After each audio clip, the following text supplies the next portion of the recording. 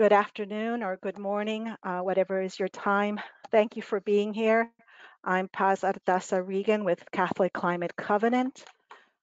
We are waiting for a couple of our panelists to still come on, but we will be getting started because we are very full today. So I hope you're all here for Catholics Take Action to Protect Our Common Home, Laudato Si. We have an information-packed webinar. We planned this webinar before the new realities of the pandemic, and our panelists have all modified it to fit our current reality. And because of our current reality, we are going to start with prayer. This is a prayer from the U.S. Catholic Conference of Bishops, prayer for solidarity during the times of COVID-19. So if you will please center ourselves. Remember that God is always in our presence, especially in times like these. In the name of the Father, the Son, and the Holy Spirit. For all who have contracted coronavirus, we pray for care and healing. For those who are particularly vulnerable, we pray for safety and protection. For all who experience fear or anxiety, we pray for peace of mind and spirit. For affected families who are facing difficult decisions between food on the table or public safety, we pray for policies that recognize their plight. For those who do not have adequate health insurance, we pray that no family will face financial burdens alone.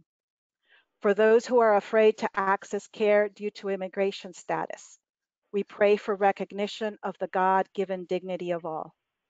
For our brothers and sisters around the world, we pray for shared solidarity. For public officials and decision makers, we pray for wisdom and guidance. Loving God, during this time, may your church be a sign of hope, comfort, and love to all. Grant peace, grant comfort, grant healing. Be with us, Lord. In the name of the Father, the Son, and the Holy Spirit. As all of you know, we also do some housekeeping right before we get started. The video is being recorded, and we will be sending a link to everybody within the next couple of days. We are also sending you some handouts that are available in the handout box in your control panel. Those you can look for now, as well as receive them in your email. If you have audio issues, it's most likely due to your Wi-Fi connection. If that is so, you can try going to that audio box and clicking phone and connecting via phone for better audio. There will be Q&A after all the presentations. You may submit them in writing in the question box on the right side of your panel. Please indicate to who the question is directed. That makes it easier during the Q&A. Given that we have almost 200 people online and very limited time, we may not get to your question in the session, but I promise that one of the panelists or I will respond to you. During the introduction of the presenters, I am going to go very quick. Their bios are available as a handout, and I will include the full bios in the follow-up email as well. So as I said, we have a very full list of panelists. This is who they are. I'm not going to go through their bios, but as you see, you will receive it both in this format and in the handout and in the email.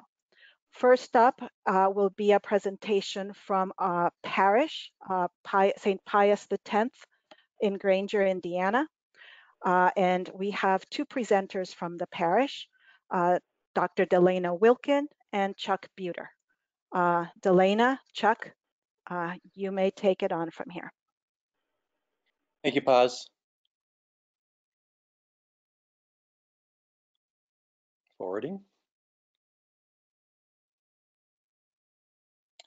So St. Pius X Catholic Church is a large parish in northern Indiana. Shortly after Pope Francis released Laudato Si, Dr. Philip Sakimoto presented a series of talks on climate science and how Catholics can respond to the Pope's call to act. There is a lag in the advancing of the slides. From that dialogue emerged our core creation care team, which has been meeting nearly bi-weekly.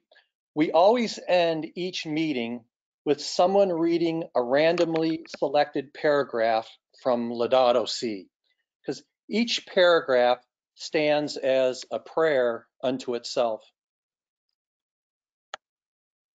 Advance. Shortly after our group began, we created a mission statement, which you can see here. To do so, we adopted and modified the St. Francis Pledge and added the additional mission of educate. We would like to share some of our past events in all of these areas. Banana Peels and Climate Change was a program by Sister Damien Marie and Dr. Philip Sakimoto that reflected on our separations from nature and introduced a daily examine. In their words, the daily examine is a process of weighing the day's events to ascertain how one's attitudes and behaviors measure up to certain moral principles. The examine inspires us to do small acts of caring in our daily lives. The first presentation of Banana Peels and Climate Change is on YouTube, and Paz has a link. Here in Indiana, we're constrained by a state house that does not favor solar energy. After endless talk and hearing wildly divergent estimates on costs and savings, our team finally decided to ask some installers for an estimate. Highly recommended. Take a first step and ask for a few quotes. We then proposed an initial proof of concept on a pole barn to power the rectory. While the inaugural solar panels are only a modest gesture, now the school kids are starting to ask questions about renewable energy. Here are some photos of recycling at the parish picnic, which we have done for the last 2 years. Hundreds of people attend this annual event, and previously no recycling efforts had ever been made. We felt this task would be a very impactful thing for our parish and also a good opportunity to shine a light on our creation care team, Laudato Si, and as well as the newly installed solar panels. We definitely met some challenges, especially in the first year, but we were able to make some improvements going forward. The two most important tips I can share with you are to have good communication with your maintenance staff and picnic organizers, and to have plenty of volunteers to help with hands-on tasks, such as monitoring the recycling and disposal of the recycling. And again, we have attached a PDF that discusses tips for this, as well as some of the other events that we will be discussing. Positive, you can advance. This is actually my family at an Earth Day tree planting. What really helped to make this event a success was, in addition to inviting parishioners, we reached out to the middle school science teacher and a local Boy Scout troop.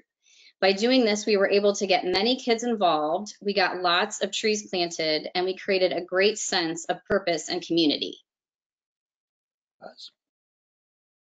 And speaking of community, that was our community garden. Yeah, and you can go forward. Yeah, this is actually some pictures from an Earth Day fair event. It was a very fun and educational event that we set up in our school gym. We had multiple hands-on stations for adults and kids of all ages. It was very well attended, and I believe because, again, we engaged students and teachers to participate. It was held conveniently right after a mass time, and we served local ice cream. Next. Here we're promoting LED light bulbs.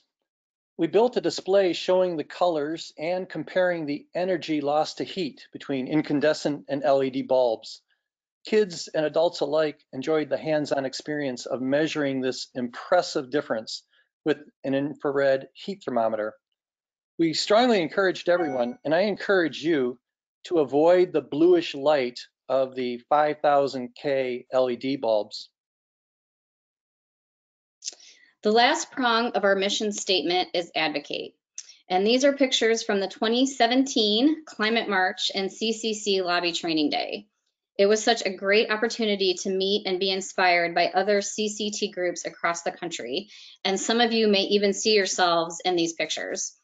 I learned so much from the training day and was able to use this knowledge when our group met locally with our Senator and Congresswoman's field representative.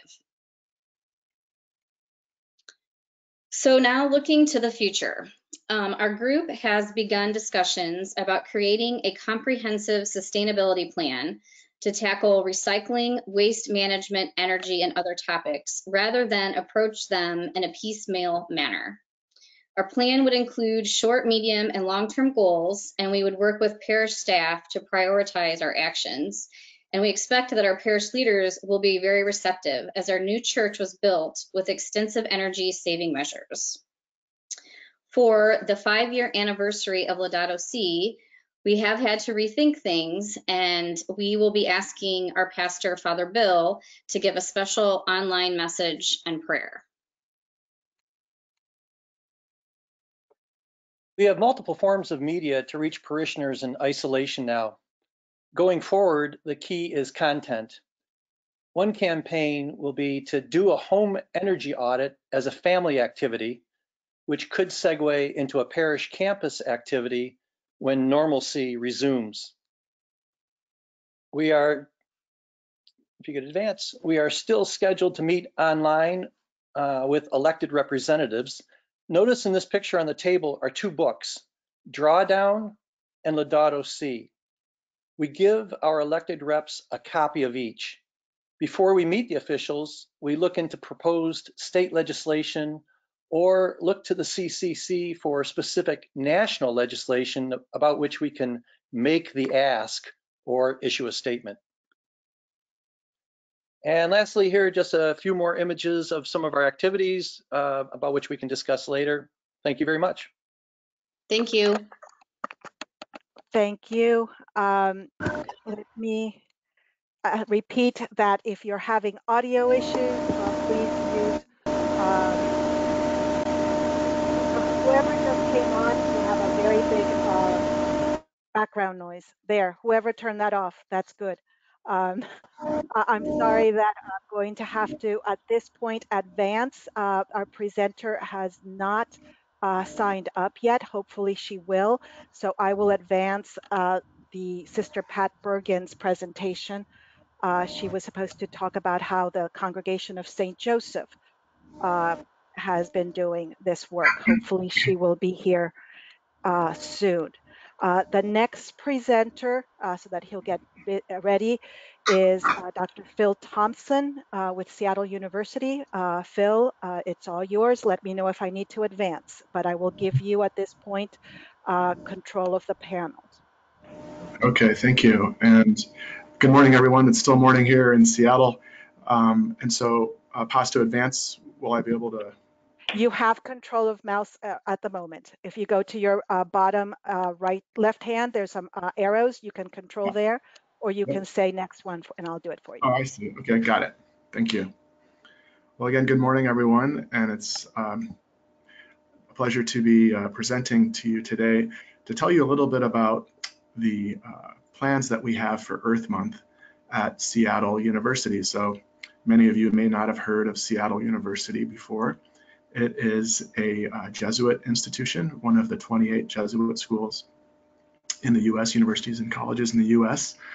And we have something called the Center for Environmental Justice and Sustainability, so CEJS, the Center for Environmental Justice and Sustainability at Seattle U. Welcome to see all the things that we're up to. If you go to seattleu.edu/CEJS. But right in front of you, you see our Earth Month logo. So one of our students came up with this logo for this year.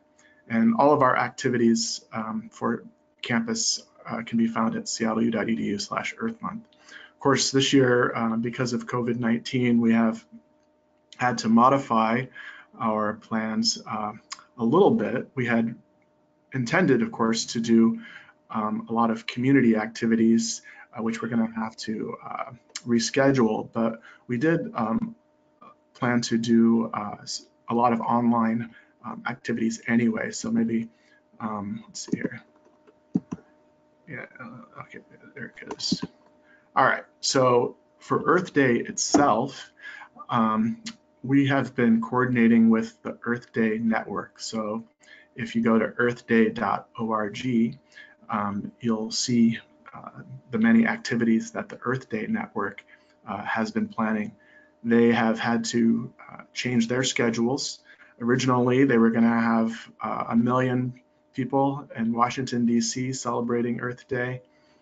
Jimmy Fallon was going to be the host of Earth Day. And so I know that they're busy reconfiguring their plans to adapt to our current situation.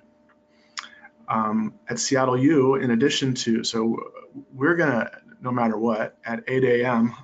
Pacific time on Earth Day, we're going to have a live simulcast of the earthday.org activities. So folks can watch what's happening with the Earth Day network.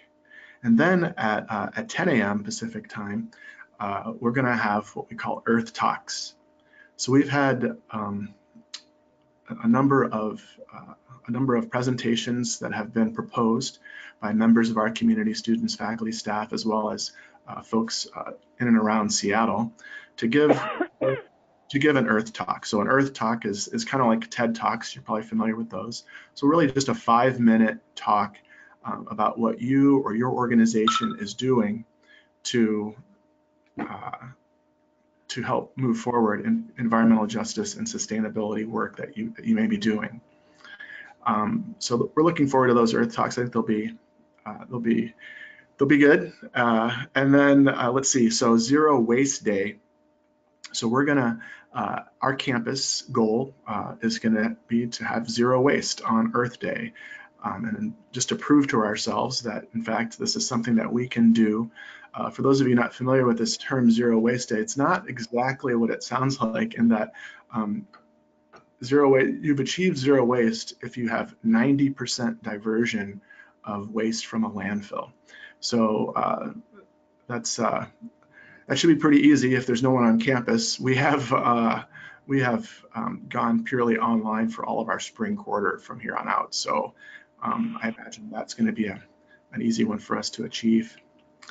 And then at noon on Earth Day, a group called Interfaith Power and Light is going to have a prayer. And so you can go to the Interfaith Power and Light webpage. In fact, we can probably share that link with folks, Paz, if they need it, to sign up for that prayer. That's really to show solidarity among folks all across the country, or really around the world on Earth Day. So I think that'll be a good way to show solidarity on Earth Day. Let's see here. Oops. So I have really just a couple more slides. Oops, we keep going. There we go. So in terms of education, so we have educational activities and then hands-on activities. So in terms of education, we're asking our faculty to make climate a class conversation. So we have developed a lot of resources, and really we've tried to consolidate them into a one-pager. So if there are folks out there that would like to have access to that one-pager, they can go to our Earth Month website and access those. But it's really just ways to start that conversation with people around climate action. Other educational activities that we're going to have include, we have an Earth Month student film competition. And then there's something called the Washington Higher Education Sustainability Consortium. So WAHESC, it's a mouthful. So we are having a virtual conference on April 29th. And so that's open to really anyone who wants to join. But what's nice about that is we're going to hear about all the different things that universities across the state of Washington are doing to take action for climate change. We're also on campus, although maybe we'll have to delay this one, but we call it the Resource Conservation Traveling Display, but it's just a display that helps highlight how people on our campus are using energy and water. So just to start that conversation, how much energy and water did we use last year in this building, say, and how are we doing this year so far? So it's just a way to kind of get people to start thinking about the resources that they're using from day to day. And then kind of a fun educational activity that we do through our food services is climate-friendly cooking demonstrations. And so that's just another way to get people to start thinking about their behaviors and how they might modify their behaviors in order to help us combat climate change. So those are some of the educational activities that we'll be having in Earth Month. And pause, I'm trying to advance the slide, but I think oh, there it goes. All right, and so in terms of things that we can do together as a group, so we are starting a food forest, which is a new term that people are using, but I call it a community garden. But I think the food forest term kind of implies the year-round aspect of the garden and having vegetables that are seasonal. So we're going to start that hopefully not too long from now. And then we're also going to have a plant sale for National Garden Day. Our students are doing a green dorm certification pilot project. So getting students to think about their behavior in terms of their living in dorms and what they can do to use less energy and water. And then we're asking folks to make a commitment. What one thing will you do to do your part in reducing your impact on climate change? So we're asking all of our community members to make a commitment. What would you do to reduce your impact on climate change? And we're also going to have a spring clothing swap, but again, we'll see if that happens. So I think I got one more slide here. I just wanted to bring everybody's attention.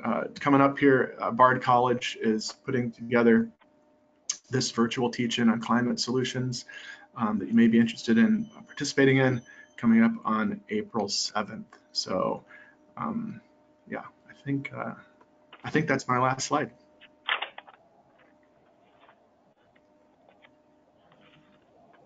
Great, thank you. I was muted.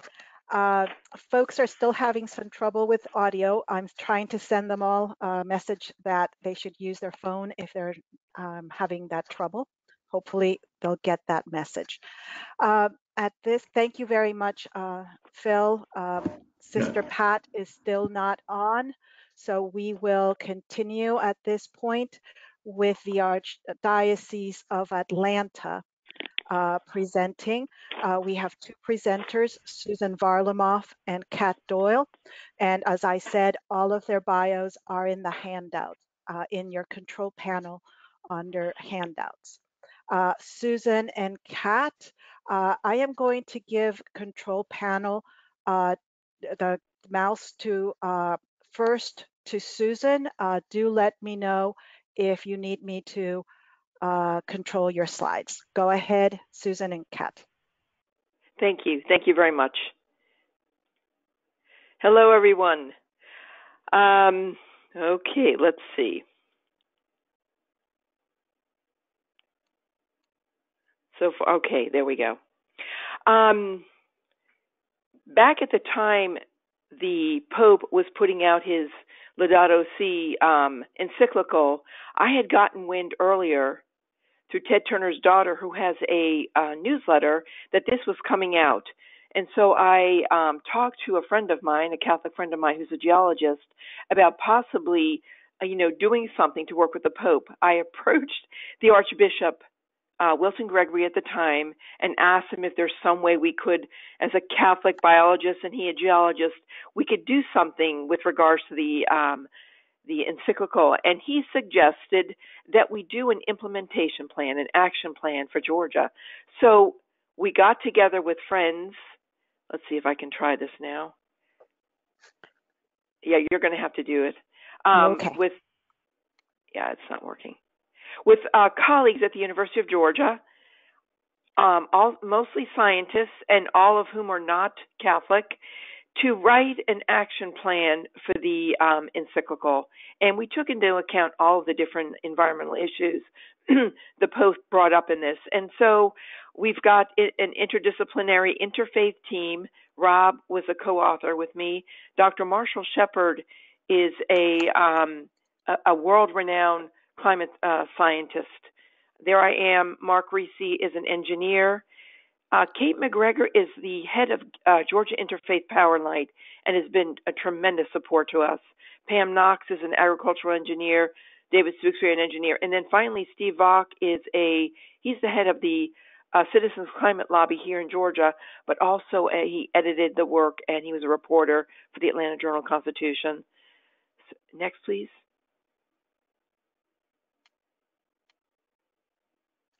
So our strategy was this. You know, at that moment, Pope Francis was like a rock star, and all of these scientists were frustrated with not being able to get their word out as far as, taking action on climate change.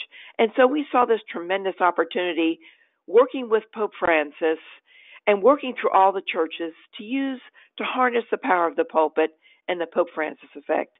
We wanted to create a movement in all houses of worship to care for the earth and one another and offer simple practices that can be used across all religions and to use local resources. And so in the action plan are resources, recycling. What do you do for recycling electronics? Or if you want to reduce water, where can you get a water audit or an energy audit from Georgia Interfaith Power and Light? If you want a school garden, well, Laura Turner, she's got an organization that helps set up school gardens. And then we want to create a model for all the states. So we wanted the language to be simple, fairly generic, and yet the resources from our state. Next, please. The environmental issues that were in the encyclical, which was very comprehensive, are climate change, biodiversity loss, water pollution, air pollution, water shortages, and destruction of wildlife habitat. Next. So this is the front page of it. For me, it's absolutely glorious, and we divided it into 10 chapters. Next, please. Let's see if okay, yeah. When it came out, we had this incredible unveiling at the University of Georgia, and we expected 20, 30 people, but we had 200 to 300 people, and those of you that work at a university know how hard it is to get scientists together. They were all there and showed up, and that's like miraculous. And so we had a wonderful day. We had local farmers there, and a wonderful meal to celebrate the kickoff of this document.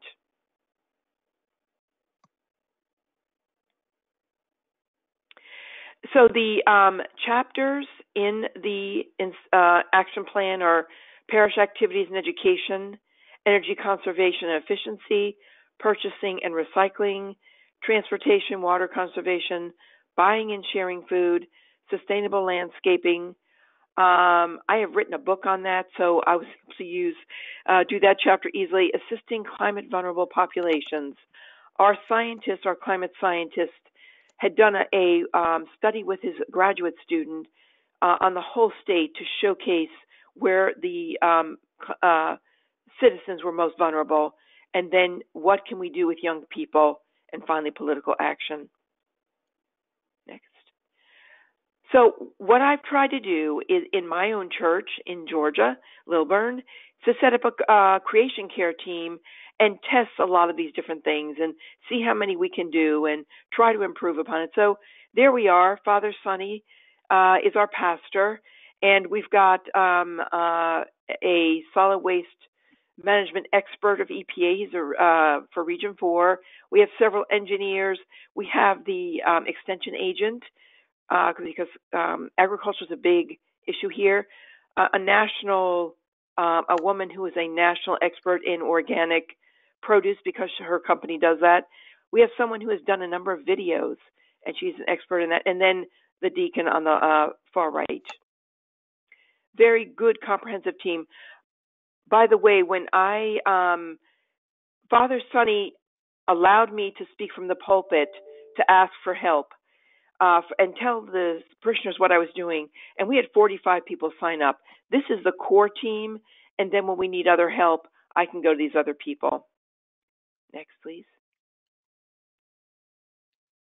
This is just an example of what you would find in a chapter, essentially different ideas, practices, and they're rated moderate, easy. And so these are just some of the things. Now, also we have practices for the church and the facilities, as well as parishioners, so they can take some of these examples and bring them home. And we are trying to be the absolute demonstration site for sustainability in our community. Next.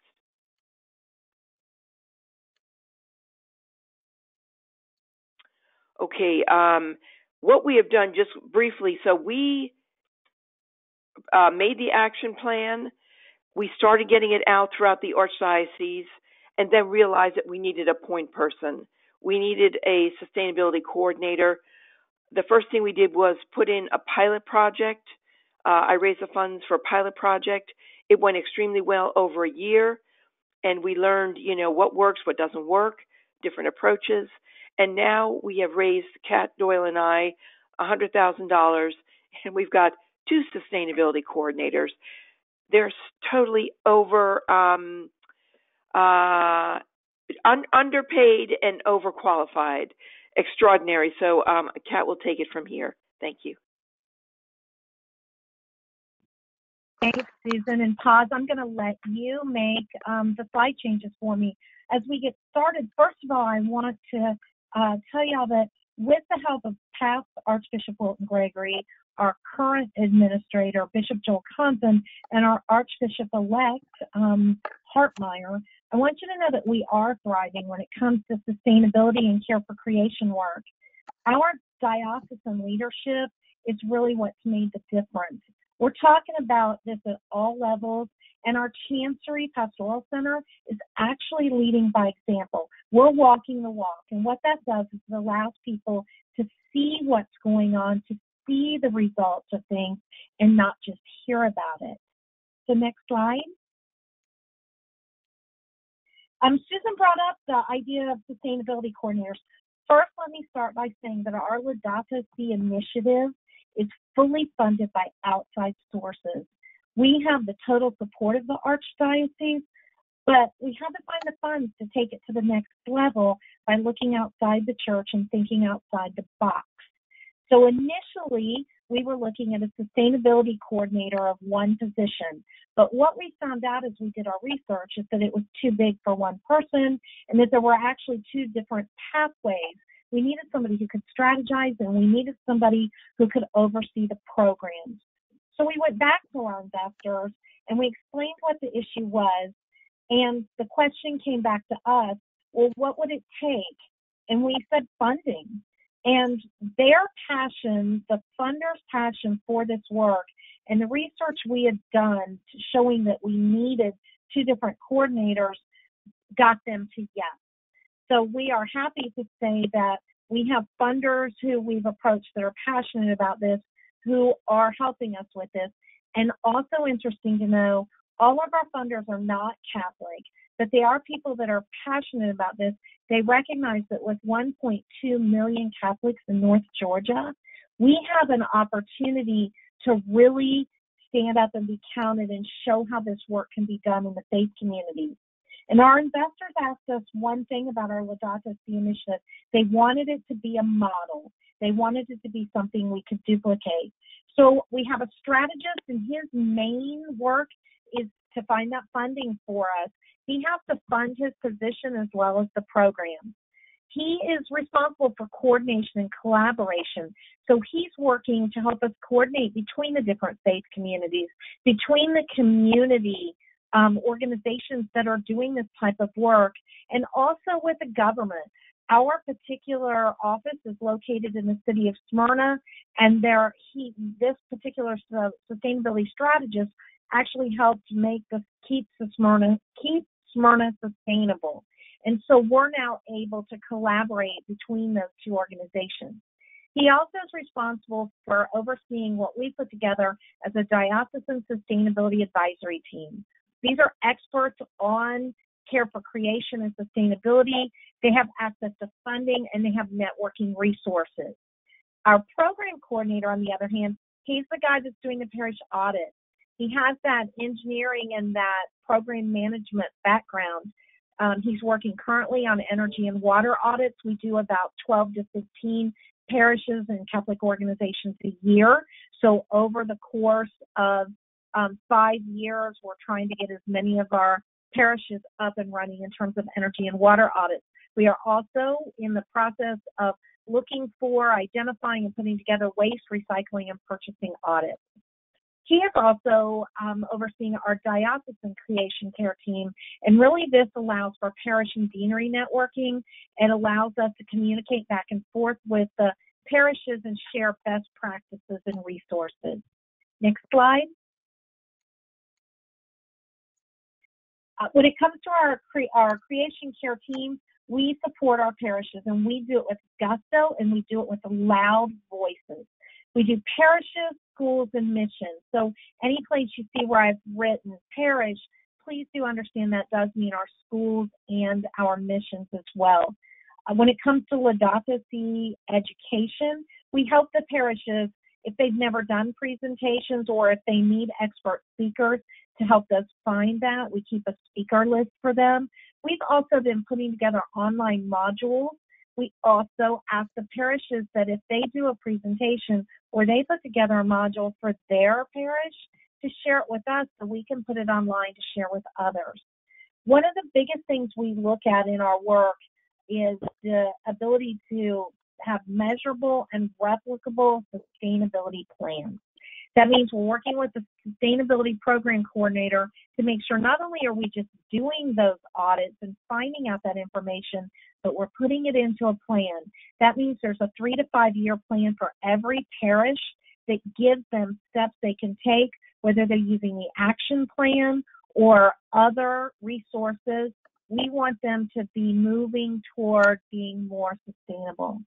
Pastor education and liturgical support, we all know that what really makes a difference is when our pastors or our deacons can talk about this from the pulpit. So we do provide homily help and liturgy themes. We get that from places like the Catholic Climate Covenant, the USDCB, and many other places. And finally, I have to tell you, we make sure that we give them strong diocesan resource support. Pastors talk to each other, and we are at the point now where the pastors are recognizing the fact that the Archdiocese is supporting them in this work. We have the action plans, the Catholic Climate Covenant, and many other web pages, info, and links that we're providing, as well as giving people bulletin inserts that they can use. Next page. Finally, I want to talk to you about the new normal. It's a brave new world out there right now, and we are adapting. We're learning that our new ways of doing work may become our new normal. What we're learning about communicating right now, we believe is going to make us better and stronger going forward. We're all doing it. We're working virtually. So now's the time to start using your diocesan social media. If you were thinking about using it and all that, you don't have a choice anymore. And I'm going to give you an example of exactly how we made some changes today. Where it says our diocesan gathering and masses, our Laudato Si week green masses, we were like many others. We had it set up. We had a Laudato Si green mass ready to go. And what's happened is we can't do that anymore. So instead of amid the myriad of other masses that are being live streamed, we're pushing out through social media and through our other avenues to our pastors that during Laudato Si week, take one or more of your live stream masses and make it a green mass. We're giving them all the information on how to do that, what, again, homily helps, that sort of thing. but it'll be really cool to see many different live stream masses focusing on a green mass. We've got lots of resources coming out there. We're giving our speakers education on how to do pre-recorded online modules. And finally, this is one of the coolest things I've gotten out of this. All those parish meetings that the green teams like Susan were having that I could not possibly get to, I'm arranging to join them in their virtual meetings. I'm learning from them. I'm able to get that information. I bring it back to the diocese, and now I can be a single point of contact to make sure that all those things that are going out, that we're celebrating those and people know what are going on. So there you have it, just some of the stuff we're doing in the Archdiocese of Atlanta. Thank you. This point, let me see if I can do something here. Yes. Sister Pat, I see you are online. I would like to ask you to please now come on. We have a limited time. We've got 20 minutes, 19 minutes left, but I know that you can get us through, and we have you and then Angelica from GCCM. So Sister Pat, Congregation of St. Joseph, please take it away. I can move the slides for you if you like. Yes, please. Okay. Can you hear me? Yes, we can hear you. Okay, so we're the Congregation of St. Joseph. We're 7 congregations that came together in 2007 to be one Congregation of St. Joseph. Our mission is that all may be one. Next slide. And we focused that mission when we first came together with generous promises, one of them being to strengthen, heal, and renew the face of earth. Another, to risk our lives and resources to network with others to feed the hungers of the world, and to collaborate with others to shift a global culture of power and privilege to a culture of mutuality and inclusivity. And in order, these are important that you know that, so that you'll understand what we did. So if you change to the next slide, Laudato Si, when that came along, inviting us to look through the lens of integral ecology, we found that as a confirmation of what we were already doing. Next slide. So when we came together, we formed a structure. We already had an environmental subcommittee of our Peace and Justice Committee. And what they do is gather information to put in a monthly report with information, suggestions for prayer, and political action for our entire congregation. Now that means sisters, associates, and employees. So we're talking about altogether 1,500 people. And then we wanted to focus on our living and our working sustainably. So we formed local sustainability committees, and these committees were at our local centers. We had to let go of one of our centers, so we were down to 6 centers in the heartland of the US. These local committees meet to see how they can make their living at their center more ecologically sustainable. Some of them have lunch bunch learning sessions with TED Talks, and then they come up with ideas from that. And we gather all of those local sustainability committees together. In the beginning, we were getting them together once a month by Zoom.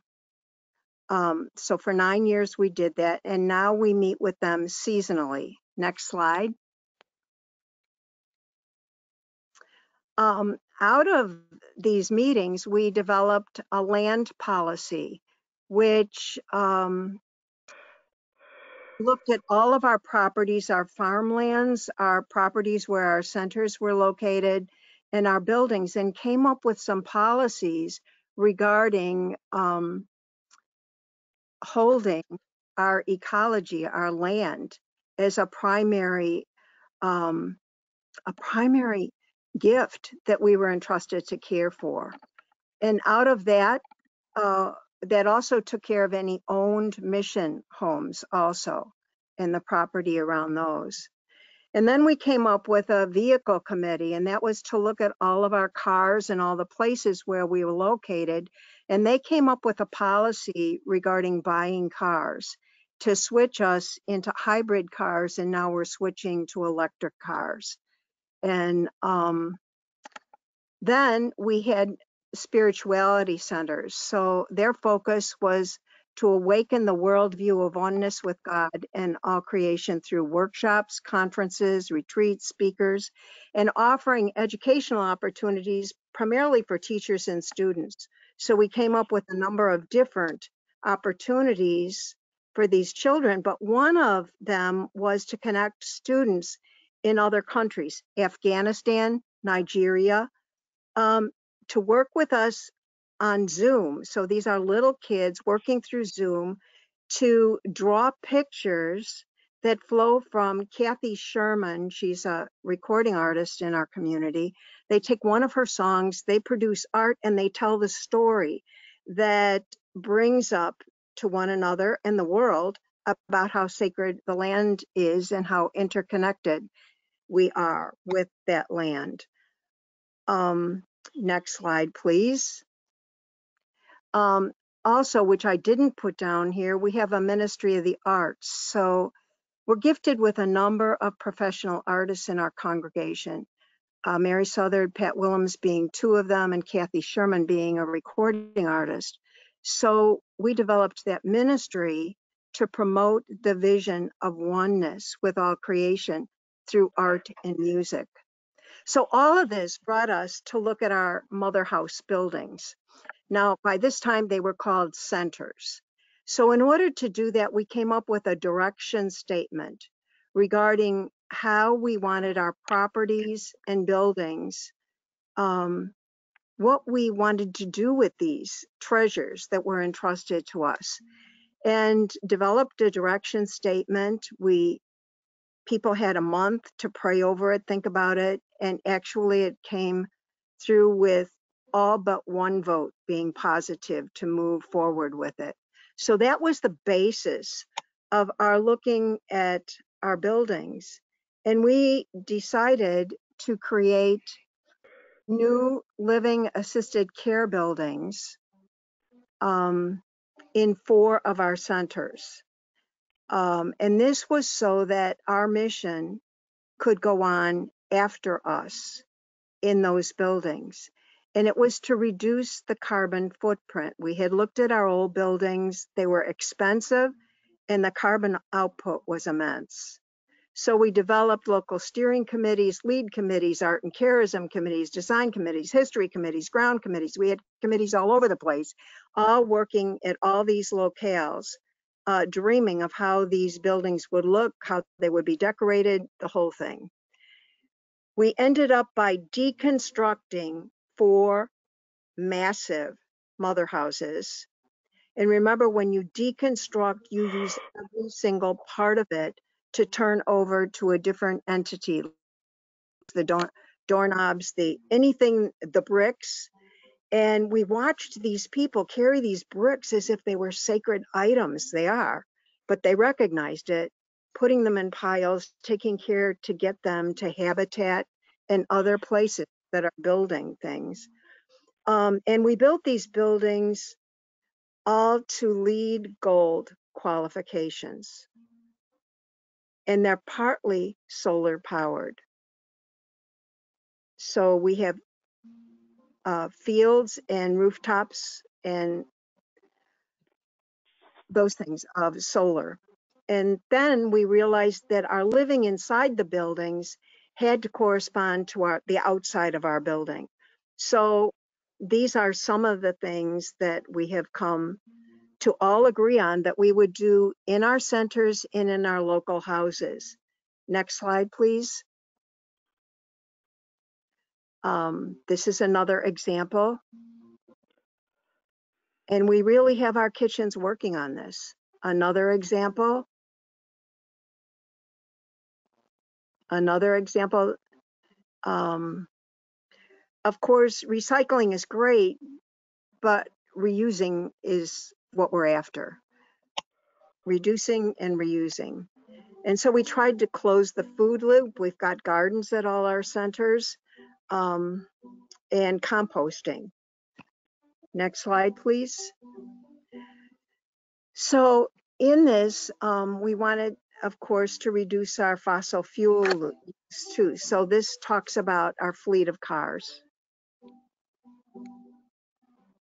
And at each of our centers, we have a graph in the front lobby that keeps on moving. So it tells you, you know, how many trees you're saving today, how many trees you saved this month, how much water, how much electricity at your center, and then it shows you the whole congregation. So these graphs are always changing and keep the public aware of what we're doing. We also have signs throughout some of the new buildings, and we're working on all of the buildings to have all of our living sustainably practices outlined in different parts, our kitchens, our lavatories. Okay, next slide, please. And so in this process, we've reduced our water usage by 46%, our energy by 36%, our carbon by 58%. Our heating systems and air conditioning systems are evaluated daily at every center to make sure they're up to speed. Yearly, we give a congregation report on each center and on the congregation as a whole on our carbon saving. And then every year, the employees, the sisters, and associates, we're working on not an evaluation, but a progress report that they have to fill out on what they've done to increase their sustainable living. And employees are held accountable for this also, as well as sisters and associates. Next slide, please.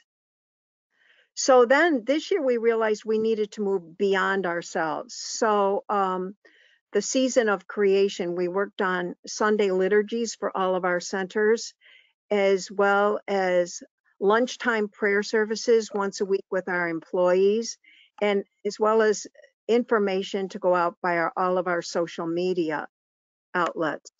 We networked with other agencies in our locales and our diocese, interfaith groups to produce prayers to start some of the marches that were held during the season of creation.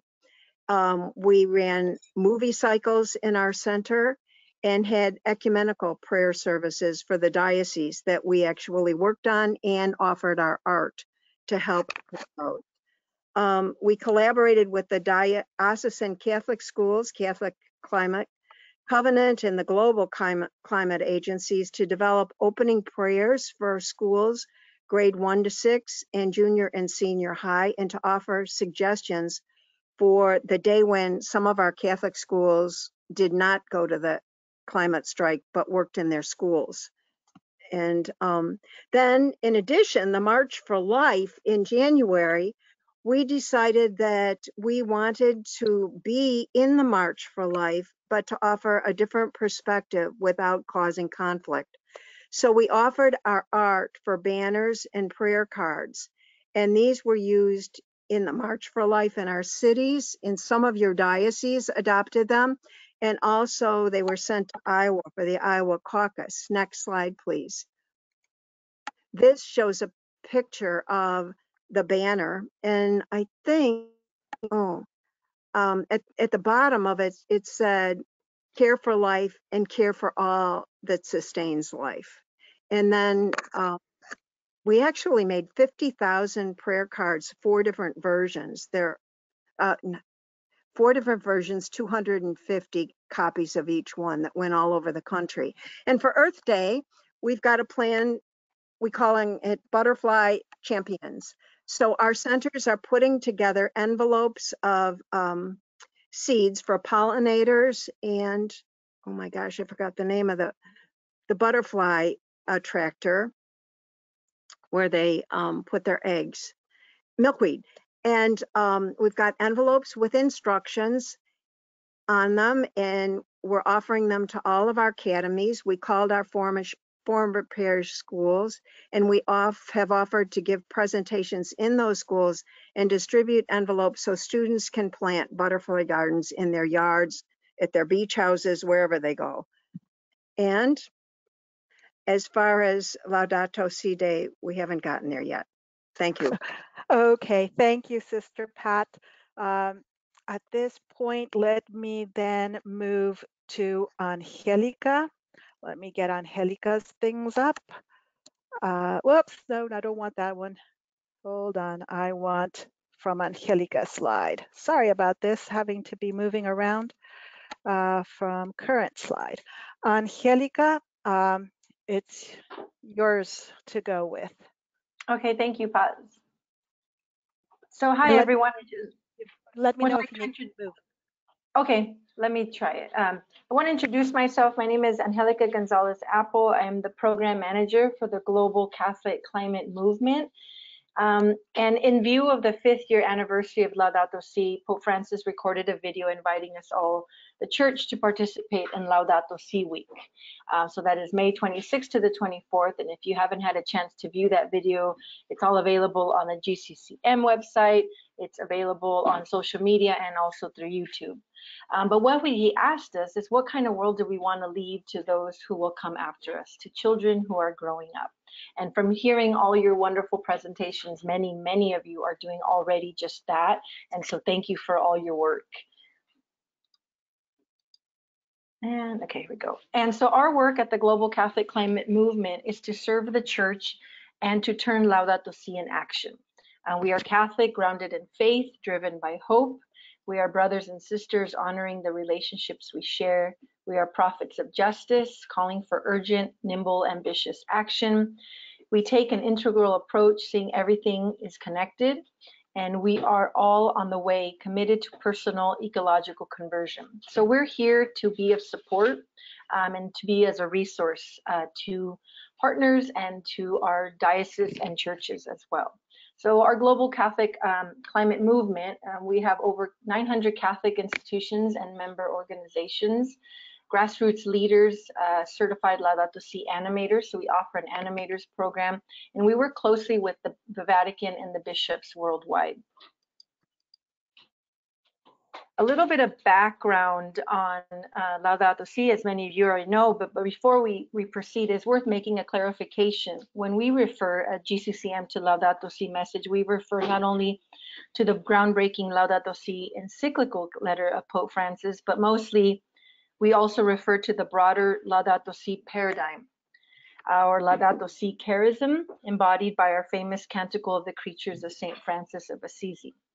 It is true that the release of the prophetic Laudato Si encyclical in 2015 catalyzed the birth of our movement, and it has been a cornerstone of our ministry, but is most importantly the 800 years old of Laudato Si paradigm. And I think that's really, really important as we speak to our parishes and our congregations, that in the movement, it has been in our Catholic faith for over 2,000 years.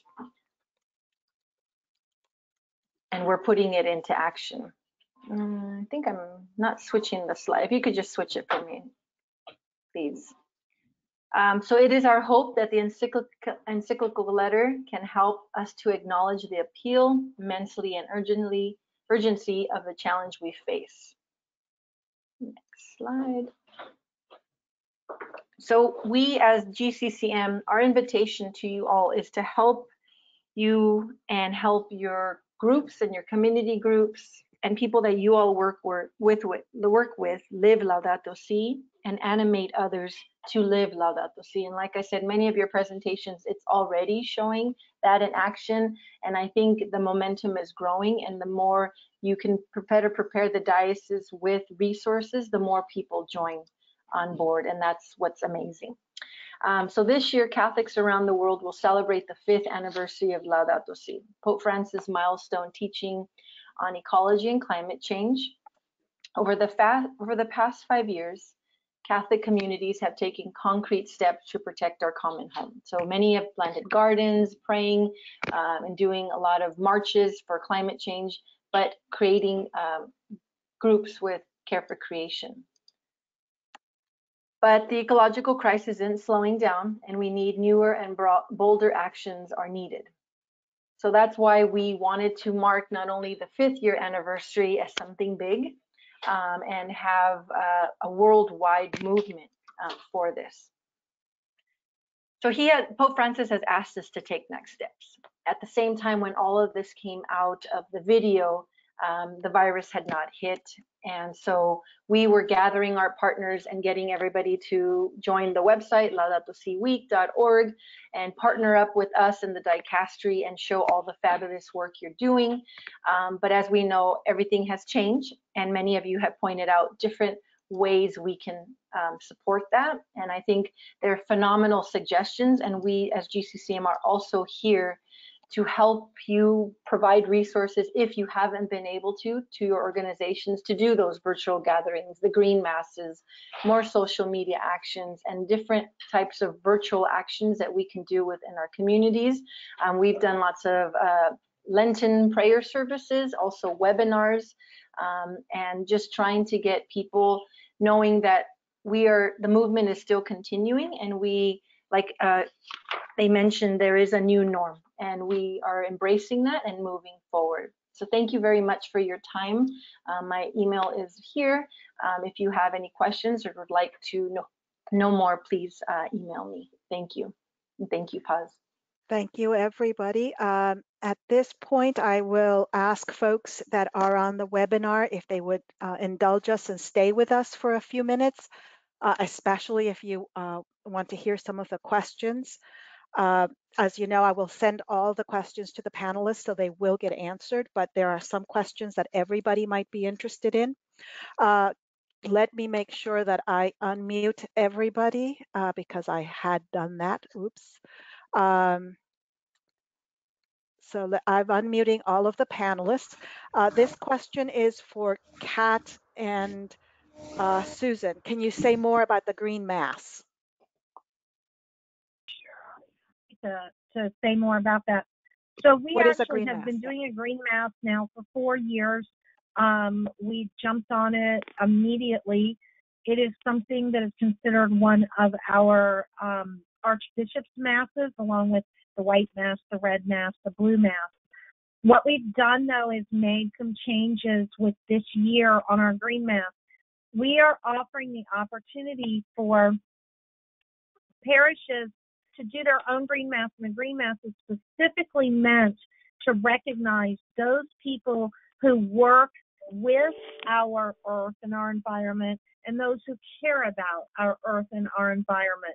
So it's really pretty much for anyone, but we specifically recognize those who work with the earth and the environment. This, by doing this, we have the homily is focused on that. One of our bishops gives that mass, celebrates that mass. And then afterwards, we do locally grown, sustainable food for a luncheon. And we bring everybody together and give them an opportunity to talk about what they've been doing. This is also when we recognize our, what we call our green ribbon of excellence parishes, those parishes who have done things to bring about sustainability within their parishes. So the green mass would be maybe similar to a red mass that you do, or something where we're recognizing specific people and we're celebrating the fact that we're called to care for the environment. Great, thank you. Angelica, could you say more about the paradigm, that St. Francis paradigm, as you called it, and how that is different from how we look at Laudato Si today? I don't think it's different. I think it helps us look into our faith, especially as we are having conversations, and especially in communities that aren't embracing climate change or embracing care for creation. Many people say this is something new. This is something that is just going to pass, or climate change has been happening. But when we talk about our Catholic social teachings, and then I think that's where the where we can talk about how St. Francis saw a perspective of caring for our world in a different view, and that's what we need to highlight, because it's something deep ingrained into our beliefs. And I think when people can look at that and that integral ecology perspective, then it opens up the conversation, and especially for listening. Thank you. Dr. Thompson, a question for you. Did you have any involvement in the divestment campaign at Seattle U? And do you have any advice to those involved with Catholic universities that haven't divested yet? Yes, so it took us about 6 years at Seattle U to kind of move through the process for divestment. And I think, at the end of the day, what was the most important thing was our president, Father Steve Sumborg, really felt that we needed to align our investments with our values as a university. And the students played a really big role in moving the whole divestment movement forward. And so I guess my recommendation is to get the students to drive it, because administrators listen to students because they're the customers. And so that's, I think that was the most critical aspect at Seattle U for divestment. Great, thank you. And a question for Sister Pat. Do you know of any other congregations that are doing similar work? Do you work together? That is the kind of knowledge that they want. I think a number of congregations are doing similar things. I know the presentations out of Dubuque, the Mercies. I think a lot of congregations, the BVMs. Right. Okay, in order to be cognizant of people's time, we will send the questions to all the panelists. You will receive an email with the recording and hopefully also with the slides within the next 48 hours. You will also receive the 3 handouts that are in your handout box.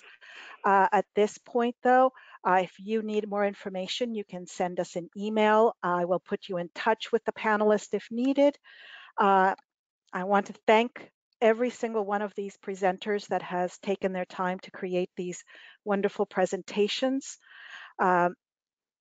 Want to also wish you all much health, safety in the next few weeks. And until we meet again, hopefully in April, we'll have another webinar.